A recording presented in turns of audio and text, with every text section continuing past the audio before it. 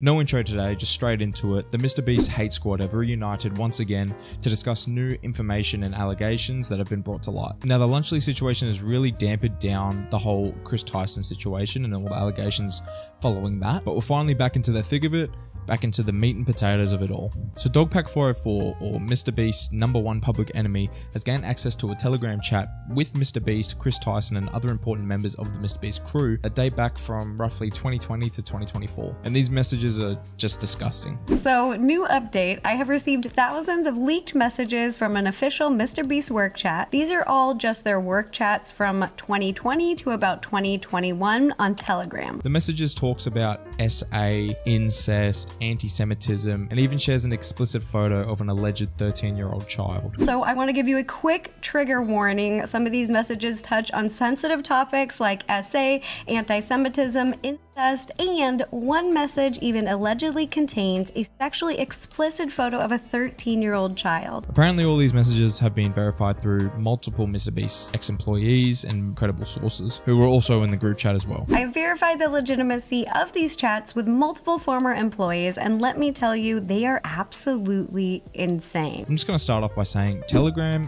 has got to be one of the worst apps ever on the internet. It's literally littered with creeps, PDF files, and CP distributors all throughout different groups. If you've heard of Telegram, then you probably know this by now, but if you haven't, I recommend going and watching PP Southeast Texas. They're a predator catching channel and they do a very good job of exposing these people. They even catch weirdos on Telegram. They record their names down of every person in these groups distributing CP, and they report them to the authorities or they track them down and have a chat to them. Anyway, so a while back, MrBeast wrote a tweet saying that he had no idea about KRIS TYSON's online activities and anything about any of the allegations that had been shared about Chris. But people were quick to point out that this isn't true. Now, if you jump into a time machine and jump back many years ago on MrBeast's channel, there was actually a sexually explicit picture or drawing of a child on MrBeast's wall in his living room for everyone to see that comes into his house. Now, bear in mind that was KRIS TYSON's picture. It's been confirmed that it was his, that he owned it and bought it from ex-YouTuber and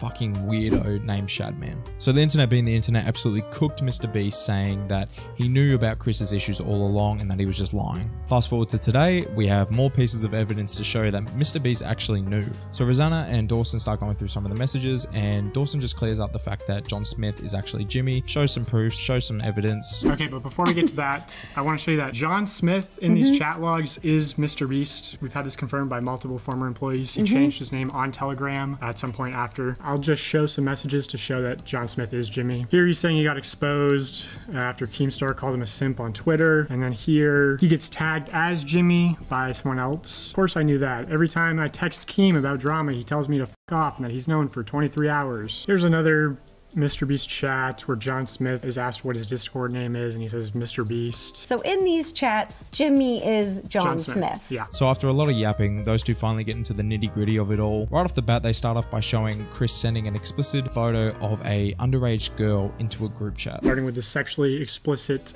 photo of an alleged 13-year-old. Oh my gosh. Oh, this isn't a work chat. So Ava Tyson sends a photo of a young-looking girl in a sheer top. Ivanka Trump when she was 13. Yeah, and the message reads, so this photo is allegedly of Ivanka Trump when she was 13. Ava thought that this was possibly a 13-year-old and she's posting it in a work chat. Now, apparently this girl had a see-through top on and she was clearly underage, and this girl was actually Ivanka Trump, who is Donald Trump's daughter. Now, Dawson didn't actually say this in the video, but it seemed to be like Chris was actually against this, but at the same time he admitted to reverse searching it and still shared it to people online. Like, who in their right mind would cross-reference a photo like that, like hack into the mainframe and validate CP? He's literally the stock X of CP. Like, what the fuck is going on? So after that bombshell, we get into some other stuff that was shared. Jimmy allegedly didn't know anything about Chris's online activity, but then he shares a photo of an anime. This anime is called Higgy Hero, and the caption below it was, "I bet Chris would love this." Let's see if Jimmy knew about Ava's concerning behavior. June of 2021, he sends a message of an anime called Higgy Hero, or Higgy Hero. It says, "I bet Chris would love this show." Why? What's this show about? Well, it's interesting that you ask, because this show is about a romantic relationship between a 26-year-old salaryman and a 17-year-old high school runaway. It's well known online to be a controversial anime. And this anime is based on even more explicit novels that go into the details of this romantic relationship between an adult and an underage girl. Now, I enjoy anime as much as the next guy, but I don't watch this weird shit. Like, I keep in my lane. I kind of watch One Piece, Hell's Paradise, Jujutsu Kaisen, you know, the mainstream stuff. Not this depraved gooning session of animes that just leads to a pipeline of creeps and CPs. It's not shocking that Chris likes the gooning animes. He's been a gooner for a long time now. Yeah, a new poster to add to the collection for the joking session with the MrBeast crew. Dawson goes on to show another message from KRIS TYSON talking about another anime called Food Wars, where Chris be talking hella sus about what the fuck actually goes on in that anime. And if you don't follow the plot, Food Wars is just food and porn. Oops, she clarifies, underage porn. Oh. He even needed to clarify that it had underage porn in it. Like, thanks, Chris. Thank you for the clarification. We really needed that. They're like, hey, we're all second-year high schoolers, and now we are having orgasms. This steak is so bomb. He then goes on to show how Chris has an obsession with the daughter from The Incredibles, which, whether you've watched it or not, you can safely assume if Chris likes it, the girl's probably underage. Again, sexually explicit meme about Violet from The Incredibles. Oh, no. He also engaged with a meme on Twitter of Violet throwing her backpack, and he responded, low-key, she cute. And a reminder, Violet is a fictional character that's 14 years old. What's the rule on the internet where they take something and they turn it into Rule porn? 34. This is Rule 34ing a cute little 14-year-old character. Yeah. What is the meme? Do you get it? I don't get it. So it's imagining a 14-year-old with nipple piercings and a butt plug. And what's crazy to me is Chris has been publicly tweeting all this weird stuff for years now, and it's gone under everyone's noses. Like, no one has said a word about it. He was tweeting at Shadman, the guy who literally draws CP for years, and no one connected the dots. What is Tyson and MrBeast doing at work? Grooming minors in a Discord, apparently. Holy shit, dude. Dogpack just does not give a fuck anymore. He literally got a cease and desist from the biggest YouTuber in the fucking world and just laughed in his face. He's literally just staring the devil into his eyes and just spitting a fucking fat loogie, and he just does not give a fuck. So up next is some more weird and explicit messages and photos sent to, keep in mind, a work group chat. Photos depicting Animal Crossing characters doing the nasty, and KRIS TYSON sending a very anti-Semitic photo. Here's another one from Animal Crossing. No, oh no, not Animal Crossing. We're gonna ruin all your favorites. No, Tyson, no. I love Animal Crossing. This is heartbreaking. Okay, well, look away then. You've got something really big in your pocket. Hurry up and show it to me.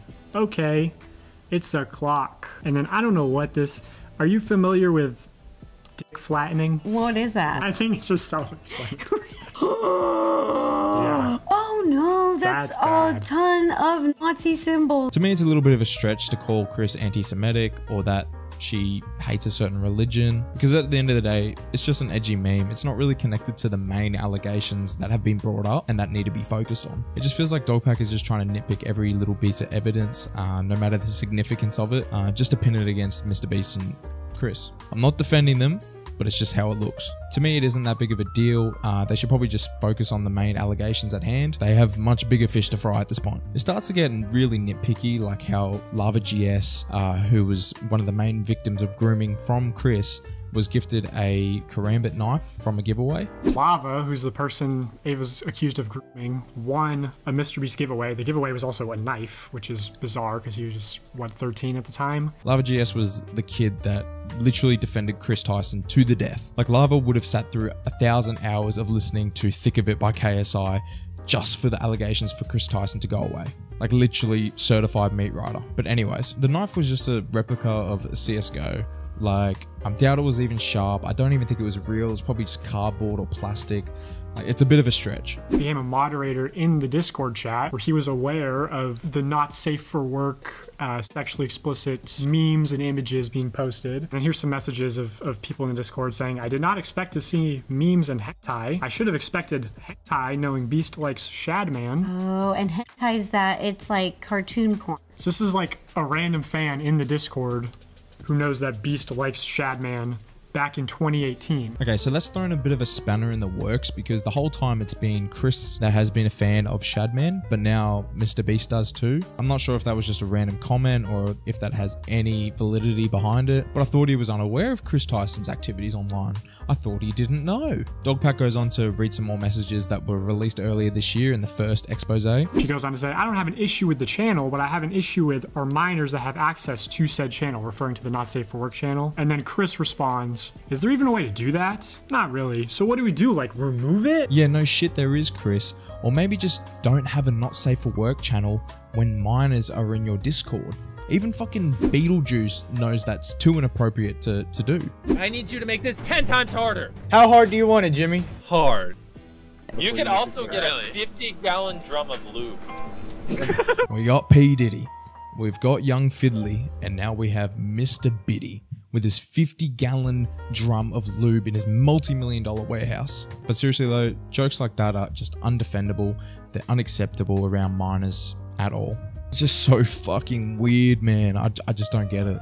I just don't get it at all. It's like trying not to talk to a fucking minor or be a creep online, YouTuber edition, fucking impossible edition. Like, what is with these content creators and all these famous people just ruining their life and just being so stupid and morally fucked? The MrBeast Hate Squad go on to read out some weird message that was reposted by KRIS from 4chan into this Telegram chat. I'm not going to read it. You can pause it if you want, but just a warning, it is fucking weird. It's a post about incest, and that's about as much as I'm going to say that I feel comfortable with before my fucking gag reflexes start kicking in.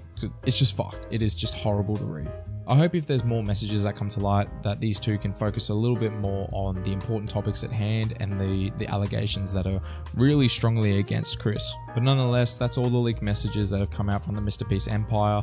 If there's any more that come out, I'll be sure to keep you guys posted. Anyways, if you liked the video, make sure you click this one here. I think you might like it, and that's about it.